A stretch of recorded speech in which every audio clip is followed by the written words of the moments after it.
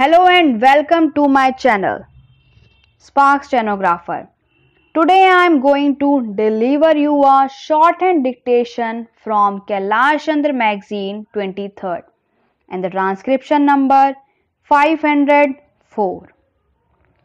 So guys, if you like my video, then subscribe my channel and also join me on WhatsApp, and the link is in description box. And you have any query, you can ask me on comment box. So guys, ready for the dictation? 10 seconds, 5 seconds, start. Mr. Deputy Speaker, Sir, I rise to support the demands for grants relating to the Ministry of Labour being headed by a dynamic leader and young minister. In a vast country like ours, we will have a very large population. Labour force is a very important ingredient for the development of our nation. This particular human resource has not been utilized to the extent possible.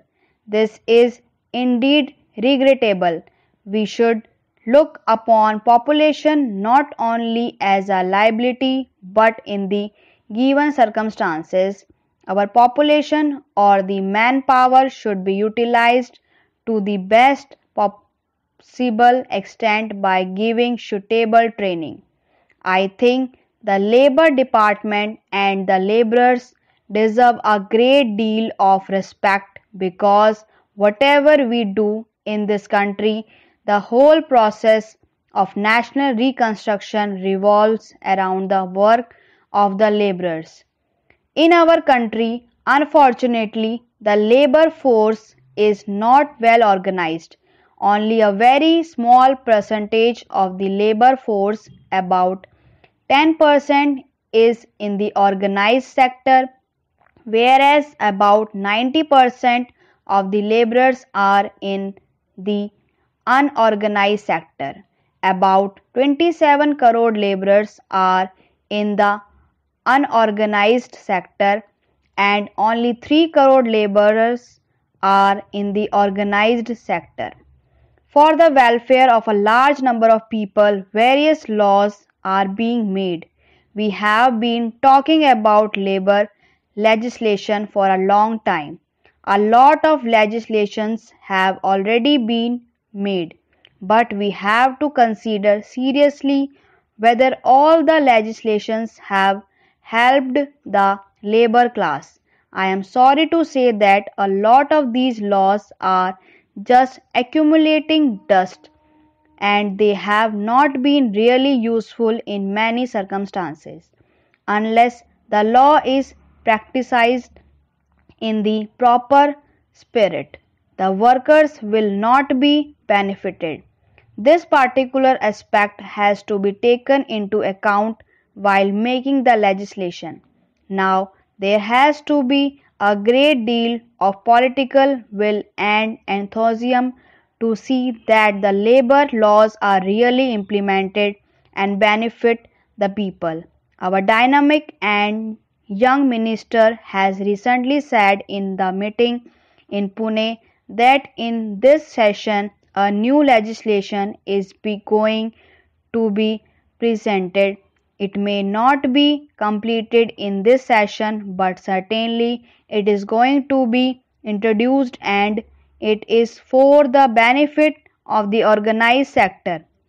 A new comprehensive and integrated legislation is going to be introduced by our government for the sake of guaranteeing minimum wages and for providing pension for people in the unorganized sector.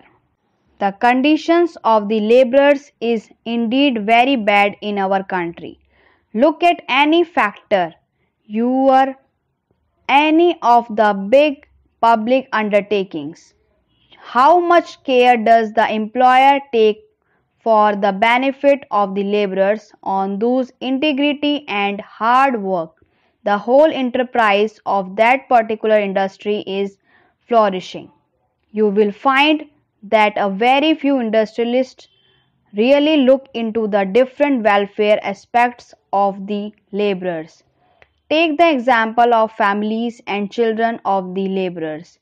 Do their employers make proper arrangements of their health care and education, leave aside their cultural upliftment or their cultural life? Such efforts are not made even in the organized sector. What happens in the organized sector is anybody's guess. The families of the laborers are not looked after properly and a great deal needs to be done, and in this regard voluntary organizations can play some role.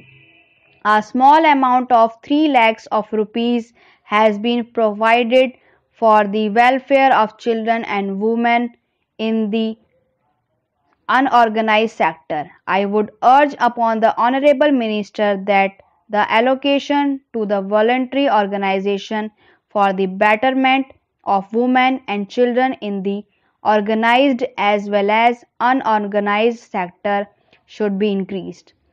As regards the lookouts, wherever there is a lookout of the industry, the laborers have a great deal of suffering. They do not know what to do. They are just left to their lot, but the employer does not suffer as much. Just look at the employers of different big industries. Their standard of living does not change after looking the industry, but the people in the factories are left on the street. I suggest that whenever the question of look out in a particular industry comes out, the question should be considered whether the laborers will be able to run a particular industry, and a lot of consideration should be given to this particular aspect, and if possible that particular industry should be kept alive.